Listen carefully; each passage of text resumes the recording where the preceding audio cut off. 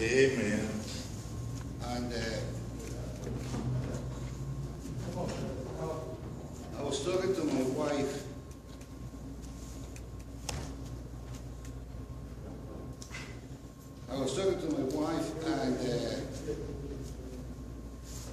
And she asked me, "Where are you in your lessons?" I said, "I'm chapter 2. Amen. And she said, "How long you been there?" I said, "A long time." But there are so many things in the book of Acts that really, if we do not pay attention to them and proclaim them more than anything, we are doing this service to him that wrote the book and inspired these people to write these things. And it is not for us to determine in any particular way what is good, what's bad or different. God is the one that is in control. Yeah. And I don't think that I will ever get off the soapbox to say that God is in control. Amen. There is nothing anybody can say that is going to alter that order, that procedure, that way that things have been established, things that have been ordained, if you will. So it is to me a very, very, very difficult time to pass on without saying what I think I need to say. Amen. Not that my words have anything good in them. No. I am trying to convey to you what God is trying to tell us for His glory and for His pleasure. I am reading this book that Brother Chuck has said so many times that we need to read the attributes of God. It's amazing. Yeah. It is something that really you cannot put it down. And on top of that, it's not only you cannot put it down, it's that you cannot pass on. You read something, I say, is that what he said? And you begin to penetrate, if you will,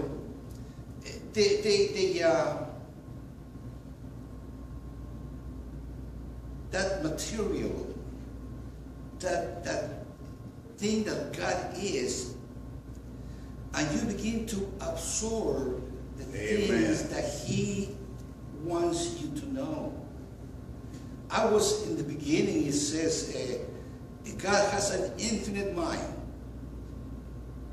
An infinite mind is the only one that is capable of having millions of pursuance to His attention.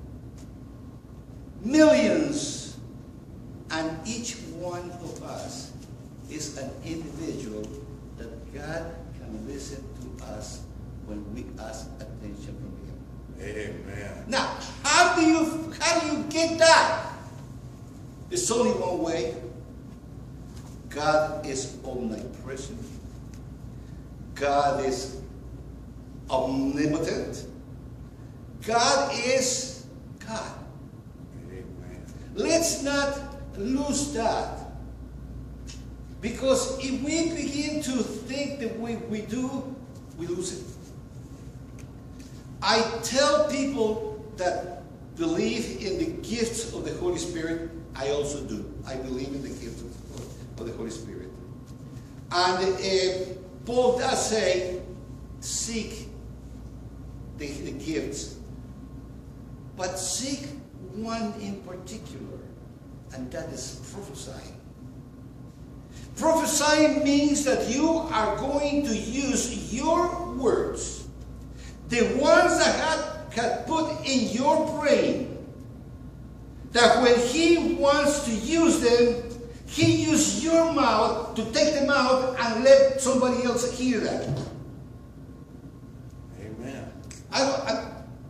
It is so hard for me to avoid that, because that is the why are we here? Pink says, do you know that God doesn't gain anything out of you? Even when you are worshiping Him, He doesn't gain anything. God is perfect in everything. And we are here trying to show that we are doing God a favor.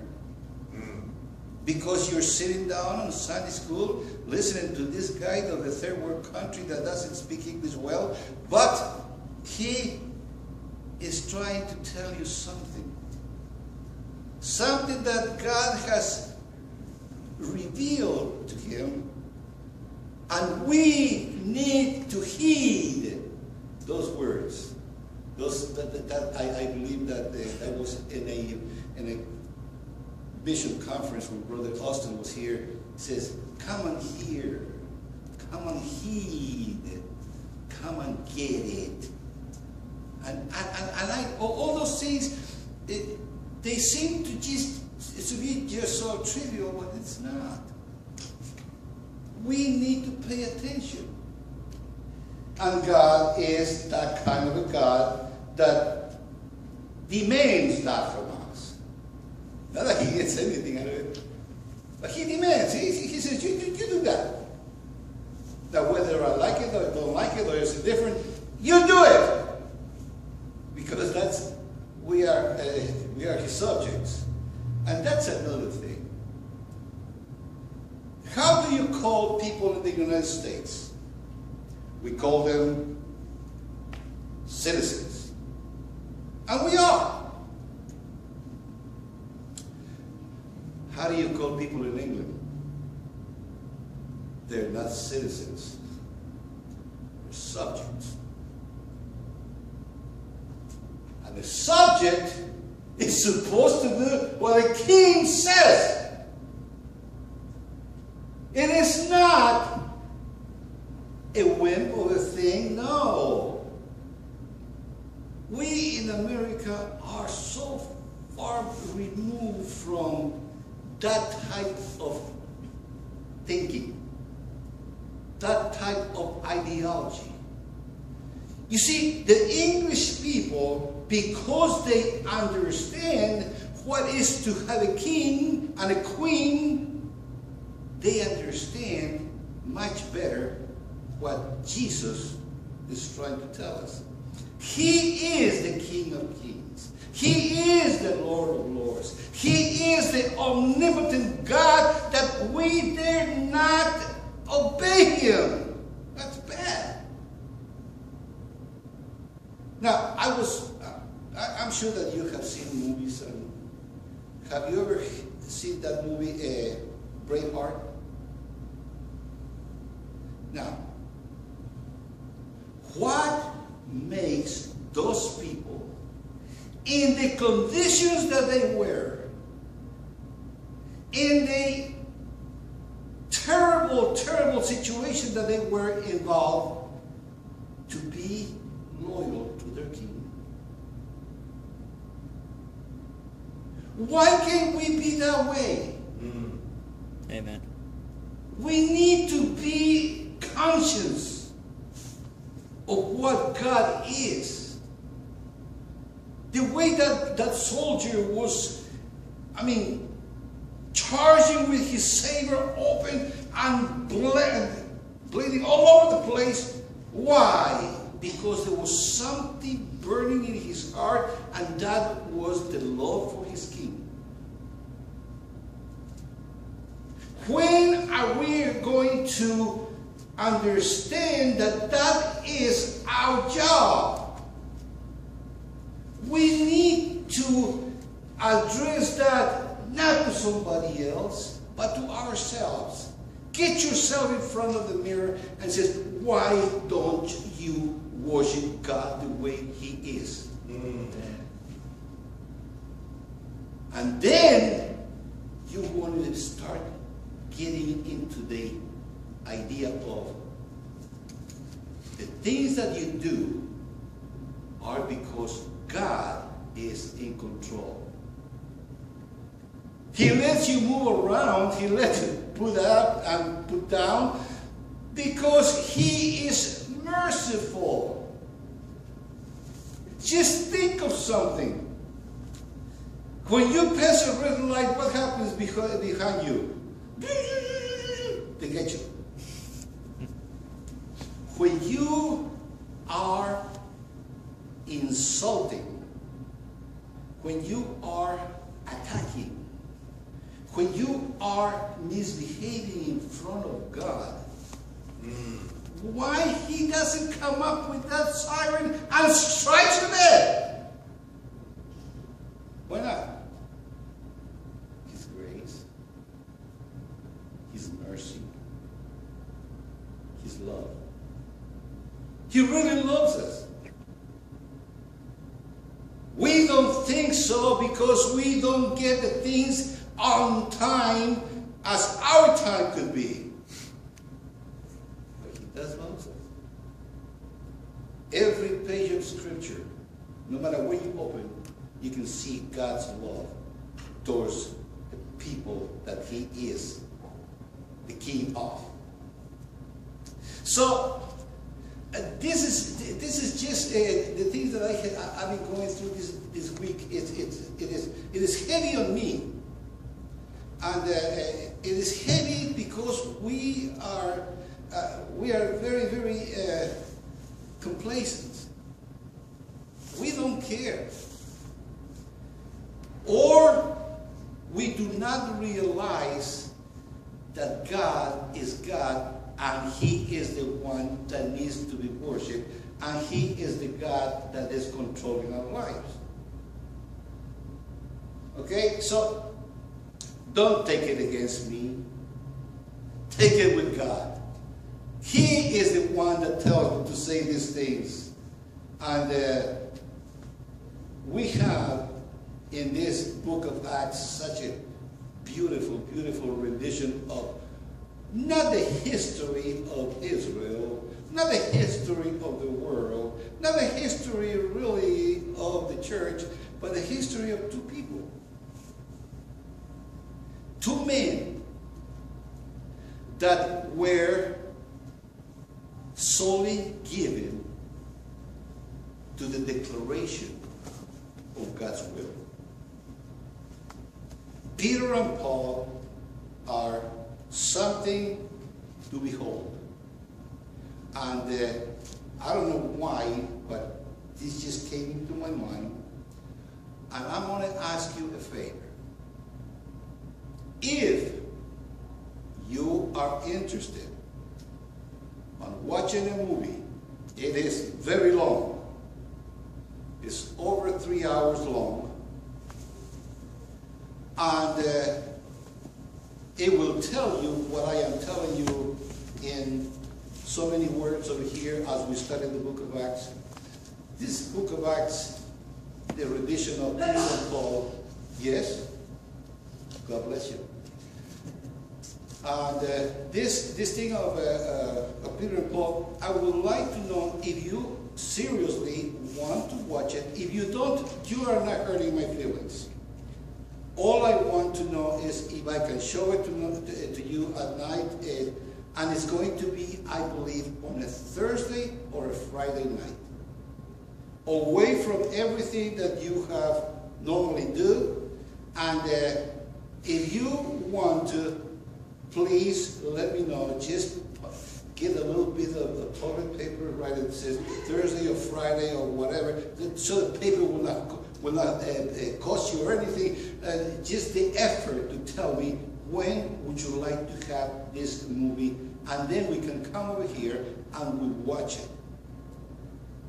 And you are going to be blessed by this movie because it is the life of Peter and Paul. So that is my commercial for today. But when we see Peter and Paul acting, and when we read them in the pages of Scripture, it is telling us one thing.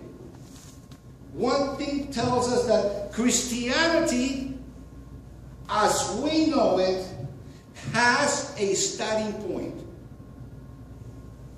That starting point is Jesus Christ. Without Jesus Christ, we do not have Christianity. We may have other type of religions, and that's all they will be. They will be religions. Man-made stuff to get you at your feelings, to get you and manipulate you in a way that they want. So this is something else. Christianity, actually, we are the only ones that have a God that is alive. Amen. He is alive. He is the one that controls us the way we know how things are. You talk about Confucius or Allah or whoever, they're dead and still in the grave. Peter says over here in the book of Acts that he is talking about David.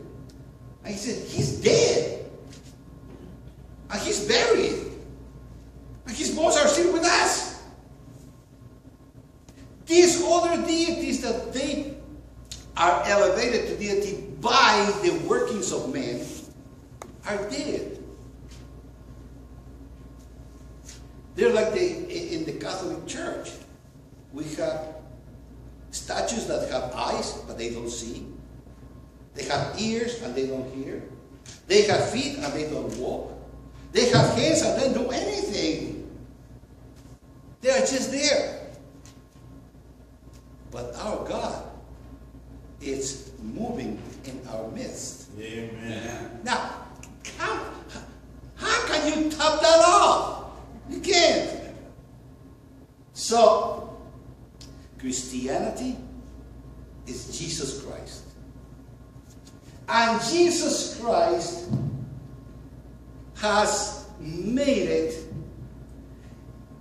a requirement to be a Christian.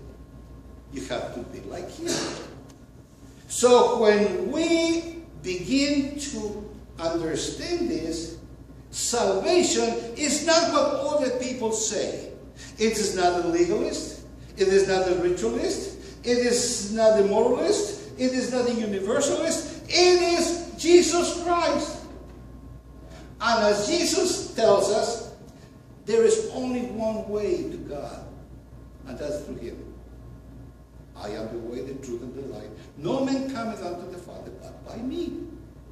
So, this situation where salvation is the only way to God, nobody else has it. And the devil, as I told you last week, is trying the dead level best to mungle it up and make a mess out of it, to make people understand what some person might tell you, some person might teach you, some person might influence you in one way or another. But that is not Christianity. Christianity is Jesus. And Jesus needs to be obeyed. And Jesus needs to be worshipped. And Jesus needs to be held in prime esteem. Man. Nobody else can do that by us. We have to do that to him. We have to make him understand that he is up there. Nobody understands that. But we do. And we need to be up there. So, it is salvation. To most people have different ideas. And we are not supposed to do what the people do. We are supposed to do what God says. We have been established by God. And this God is the one that is going to take us wherever He wants to go. So, one thing that I want you to notice, just perhaps the last time, these other salvations that you have heard and people try to push it on you, none of them have the word God in them. They all have works of men. Ways of people, how people think things should be. But they do not have God's business at hand. They don't. So, we are living in a world that you can say it is secular. And this secular world may very well adopt any of those things that we have said. But we are living also in this world that God created. And as we know that God is a creator, everything that is in creation is superseded by His will. So whatever He wills, that's what He's going to do. His will is extremely clear. I don't understand how people say, I don't know what the will of God is. Have you ever gone to John chapter 6 and tells you, 6:39, it tells you exactly what the will of God is. Okay, just for the heck of it, we are going to read it. John chapter 6, verse 39, I think.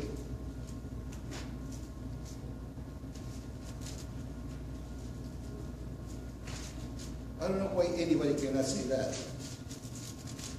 Now, watch the room.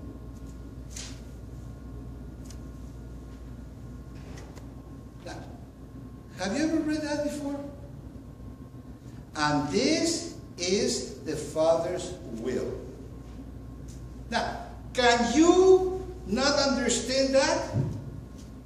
Is there the possibility of another interpretation? How can you interpret that? And this is the Father's will, which has sent me, that all of which He had given me, I should lose nothing, but should raise it up in the last day. Verse 40. And this is the will of Him that sent me. I mean, He is said twice in 2 verses. That is the will of God. Why can you see that? The will that sent me, that everyone who seeth the Son and believe on Him may have everlasting life, and I will raise him up in the last day. So the will of God is that we need to listen to Jesus. Now, is there any interpretation? Can anybody give me another interpretation of that? I don't think you can. You cannot think better than God. In Isaiah, he says, my thoughts are not your thoughts. My ways are not your ways. So don't mess with me. Just listen and do it. Amen. So, His way of salvation, it becomes to us a gift from God. A gift that is preceded by the faith that God gives you so that you can believe what He says. And when you understand what God says, then what is the problem? Which part you don't get it? God said it, and that settles it. Amen. It is not whether you like it or not. It is whether you believe it or not. You are nothing. All you have to do is obey God and do His will. Because He is the way, the truth, and the life. And no man cometh unto the Father but by Him. So that is our salvation, and that is the thing that Peter was preaching on Pentecost. There's no other way.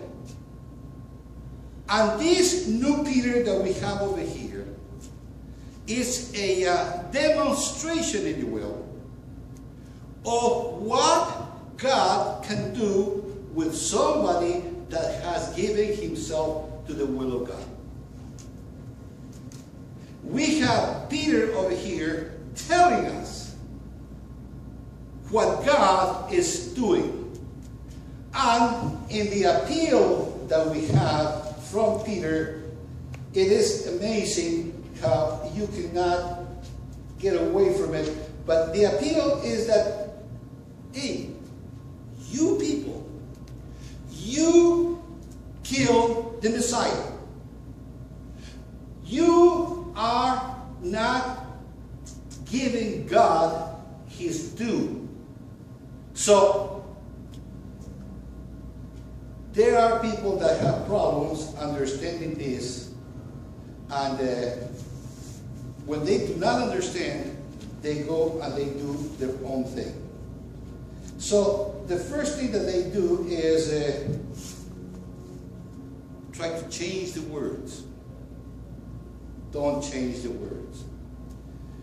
The sermon that Peter preached, I went and I was reading Mr. Spurgeon. He's amazing. That's another one that I don't know how people are so gifted so that they can write down these things, you know. And we have, Spurgeon says that Peter's sermon was not a display of eloquence. It was not.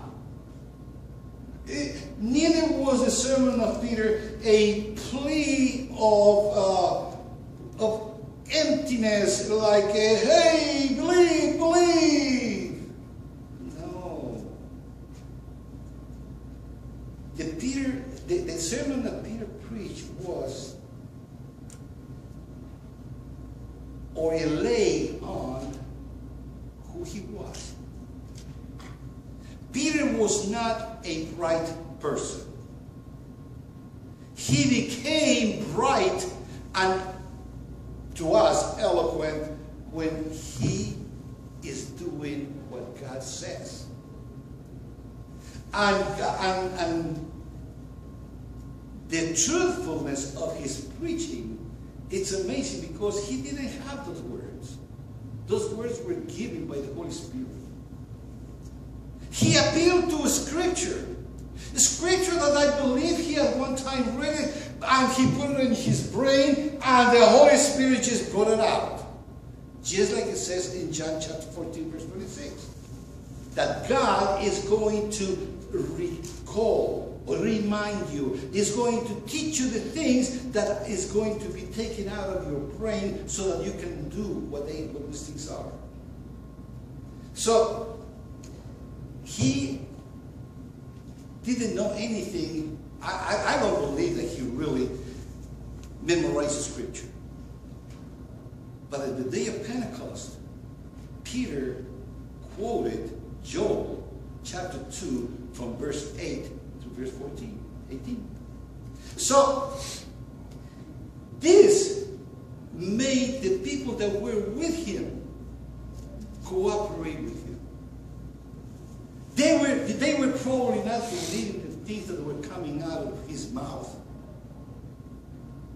Do you understand the words that are coming out of my mouth? I hope you do. Because that is what happened to Peter when he talked in the day of Pentecost. There were coming out words that they were deep inside, and only the gift of the Holy Spirit is the one that is going to bring them forth. is going to one that are going to be usable. So his brethren cooperated with him, and Mr. Spurgeon says, and his own evident zeal of faith must have been astonishing. Now that's what Spurgeon says. And what is Spurgeon known as? Spurgeon is known as the Prince of Preachers. Amazing. And he tells that Peter over here was completely given to the Holy Spirit to do what the Holy Spirit wanted done. Amen. He opened the ears of people to hear what they needed to hear. They opened their mouth to people that needed to enunciate those words that can come into your brain and stay there because they are from God. That is the work of the Holy Spirit. And when they do all that, then we can come to the part of the end where it says, when they assimilated this, verse 41 says, then they that gladly received. Notice, there is a situation where you need to agree. It says, then they that gladly received his word were baptized. It is not what people of the Carmelites say that in verse 38 that you are going to be baptized for the remission of your sin. It does say that, but they do not understand it. They were saved first. Amen. They agree with the word. They did what the word says. Then they were forgiving of their sins. And then they were baptized. Because they believed what God said. And the same day, they were gathered unto them about 3,000 souls. And they continue. Now, we are going to have that opportunity next week. He says over here, do you see how God can correlate and orchestrate this beautiful situation? Where we are going to have this thing that you, being yourself, are going to be used of God, in that fellowship that we are going to have, because it says over here in the Bible, and they continue steadfastly in the apostles' doctrine and fellowship, and breaking bread and in prayers. We are going to have that next week. We are going to have fellowship. We are going to have food. We are going to have the opportunity of give a blessing to somebody, because when they see you,